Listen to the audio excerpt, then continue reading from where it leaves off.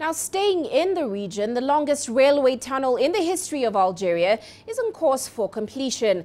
The construction of the Gantas railway tunnel is part of the project of doubling the track with rectification of the railway line between the stations of Affroun and Khémis Miliana of the Algiers-Oran line. Now, the total length of this two-tube channel is about 14.68 kilometers.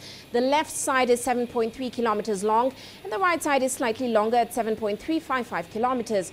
Currently, 13.7 kilometers have been dug, representing a completion rate of 93.2%.